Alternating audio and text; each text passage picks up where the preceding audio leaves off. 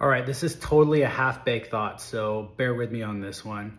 But I'm hoping someone might find it helpful or someone might help me figure out a better way of explaining it. But I was thinking about how do I approach my garden, but taking it from the perspective of like who, what, where, when, and why. And let's come back to who, because I think that's probably the least important one. But when I think about like what, the first thing I want to think about is what is the limiting factor of growth in my garden? Is it nutrients? Is it the physical properties of the soil? Is it the hydrology, the way that the plant's receiving water? Is it the biological properties of the soil? Is it light? Is it VPD? You know, any number of things could be the limiting factor in my room or in my grow or even outdoors with my plants. And so that's the first thing that I always want to start with is what. Next is where. Where do I want to apply something or where do I want to address it? So for that one, I think of nutrients specifically. Like, do I want to do a foliar application where something might be available a little bit faster to the plant? Do I want to do a soil-based application? As I look at this soil here, if it's with organic nutrients, I may be waiting, you know, anywhere from 7 to 14 days to see a plant response from that.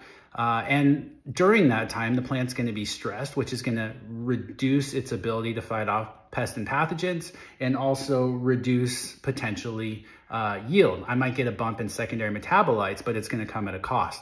So maybe I need to do a liquid application or something a little faster acting, like a bottled nutrient or fish hydrolysate or something like that.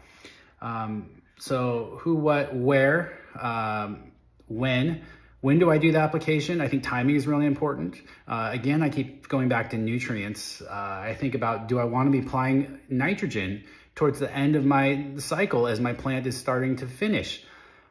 If my plant needs nitrogen prior to that, absolutely, I want to apply it, but in a dosage that's not going to leave too much nitrogen in the soil as I finish up my cycle. So I think about timing with applications as well as something that's really important when we talk about fertility.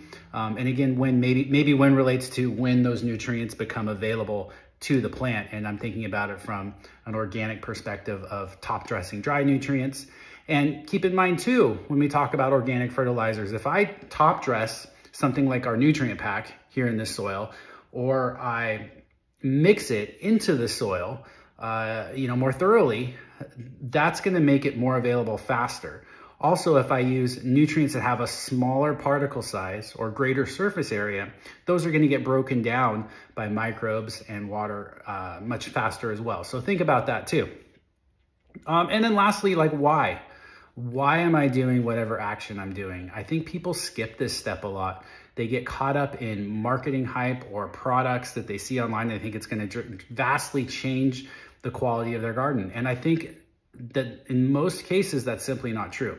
So we want to think about like, why am I doing this application? Am I truly addressing a limiting factor of growth or am I guessing? And if I am guessing, but I think it's an educated guess, then maybe I apply it to part of my garden and not to the other part so that I can have a side-by-side and see what this particular application or technology does in my personal grow environment. So just throwing that out there to think about. And then lastly, who. I guess the who could be where I'm sourcing products in terms of who I want to give my dollar to. I think that's important. Or maybe can I find something more locally or more sustainable as an option? So, all right, again, like I said, this is a little bit of a half-baked thought. It's just something that's kind of been mulling over my head the past few weeks, and I haven't figured out a way to express it all that well, but maybe someone in the comments can come up with something better.